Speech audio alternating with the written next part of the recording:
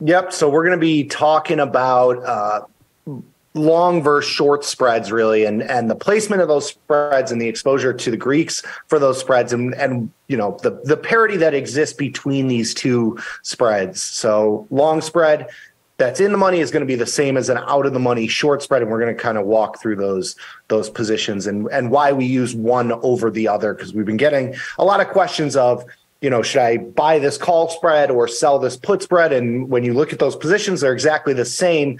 The difference being the bid-ask spreads, and also just where we are placing those to open, and why we choose credit spreads at certain points over debit spreads at other spots. Beautiful. All right, so the basics here: credit versus debit spread. They're synthetically the same position. So put call parity, and this goes with the box that we talked about last week. When you sell a put spread, it's the same value as a out of or in the money long call spread. It's put call parity. So those positions trade at the same, you know, max profit, max loss. They're the same exact position because of put call parity, which is another thing we'll talk about tomorrow a little bit more in depth. These positions, same exposure to volatility. The difference being between those two positions is where we typically trade them. So we talk about trading out of the money positions. We sell out of the money put spreads or out of the money call spreads. If we're going to do a long spread, a debit spread, we're typically trading those at the money, maybe slightly out of the money. It really comes down to where those positions are being traded, because we know they're the same position from a risk reward perspective, and from their exposure to the Greeks. In the money long spread is the same as an out of the money short spread. The reason we choose one over the other is because of that, where those trades are placed, but also the bid-ask spreads that accompany those positions. In the money options, you typically see wider bid-ask spreads, especially for those in the money short options.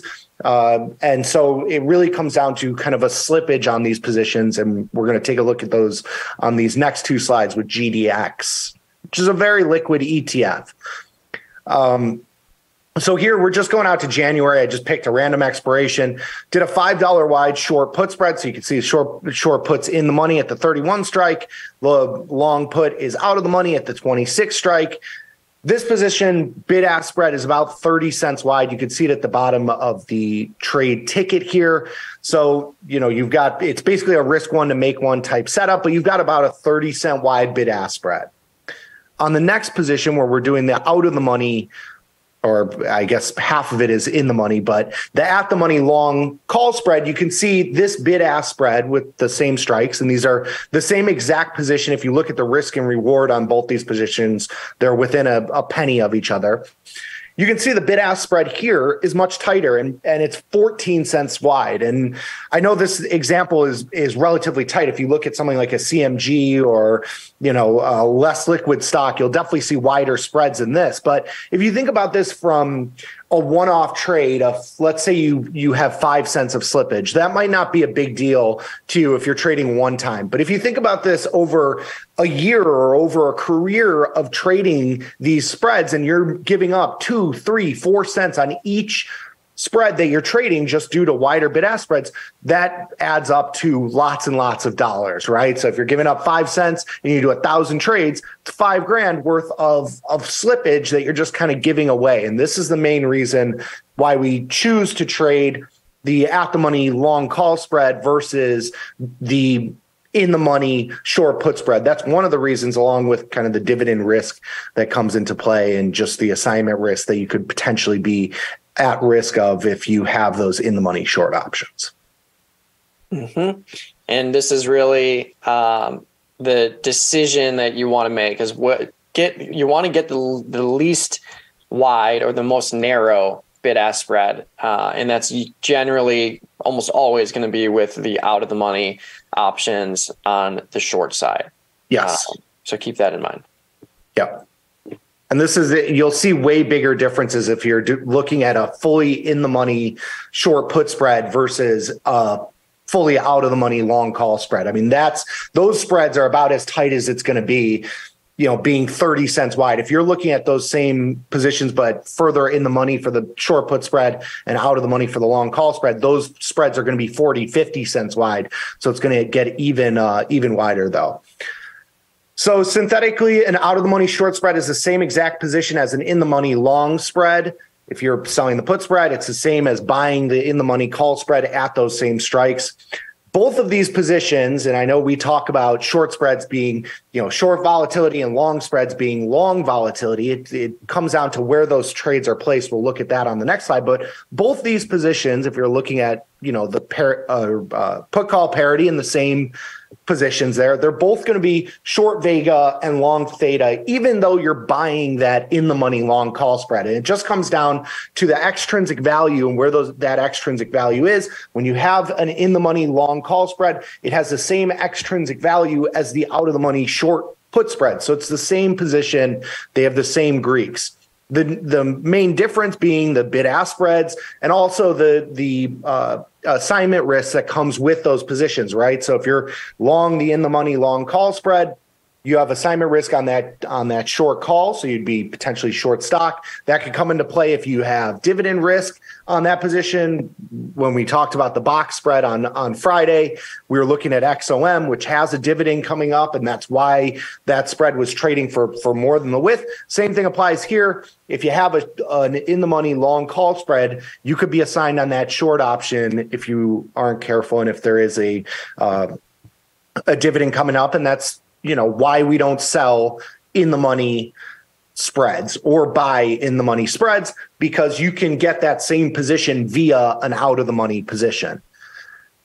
Going back to the question of implied volatility and the idea that long spreads are long volatility and short spreads are short volatility, the IV comes into play with the position being out of the money, right? So out of the money short spreads are going to be short volatility, where out of the money long spreads are going to be long volatility. And when you think of that conceptually, it's because you're with your short out of the money spread, you're not really playing for price movement. With an out of the money long spread, you are playing for price move and for price movement, and so you're playing for volatility to be present. It's all due to which option is closer at the money. So when you're net short premium, your short extrinsic value, that short option is closer at the money. The value of that position is coming from that short option. The flip side of that, if you're trading an out of the money long call spread, the value added is coming from that long option. The other option is your hedge / basis reduction. On the short spread, the long option is your hedge to the downside. It defines the risk. When you're long a call spread, the short option is your basis reduction on buying that long premium to the upside. And I think this next slide kind of does a good job of describing these two positions and why we trade them this way. So this short put spread, the 140, 135, this is an Apple. It would be the same position as buying the 135 call and selling the 140 call. You can see even on Apple, which is the most liquid stock out there, on the put side, if you're selling the put spread, penny wide, maybe 2 pennies wide. On the in the money call spread, you're looking at 10 or 15 cent bid ask spread. So even in Apple, you're going to see tighter spreads with this out of the money position. But from an implied volatility perspective and the Greeks perspective, this short put spread, you don't need a move in the stock, right? The stock can go down a little bit. It can stay sideways. It can go up a little bit. You're playing for the realized volatility in this underlying to be less than the implied volatility, right? So you're short vega. You're selling the idea that this stock is going to move a lot. When you're looking at the out of the money long call spread, you need that move in the stock to be profitable on this position, right? You're playing for implied volatility to come in, or realized volatility to come in much higher than what is implied via the pricing in the option. So you're playing for that outside move in the underlying, and that's why this position is long volatility. So it all comes down to where these spreads are placed, where you're trading these spreads in terms of your Greek exposure. And the reason we use one over the other is really just getting those better fills and removing slippage from the profit or loss equation. Mm-hmm. And with a spread like, will never work in your favor too, right? So wider bid ask spreads doesn't mean that you're going to get, you're going to be selling that put spread for less. It's always slippage is always a negative component to your P&L. Yeah. It's just like anything else. Transaction costs. It's like when you buy a ticket for a concert, your slippage is the fees that you pay to Ticketmaster or whatever the other company you're using is. So the more you can reduce that, the more you're really trading the value of your assumption. And we want to do that as much as possible. But I like that you brought up the fact that this out of the money long call spread is a long vega trade in the sense that, yes, technically it is long vega from a Greek standpoint, but your expectation shouldn't be like, oh, I'm going to make a killing on this long vega trade if volatility expands. What you want to see is this plus or minus 950 be under what actually happens, and you want it to be to the upside.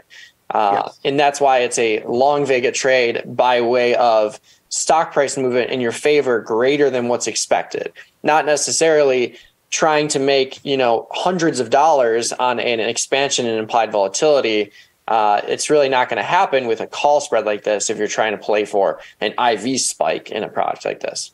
Yeah, and we know that spreads have very minimal exposure to the Greeks, and it's less about the actual exposure to volatility because both these positions have very little exposure to volatility. They have a lot of exposure to time and price and less so to volatility.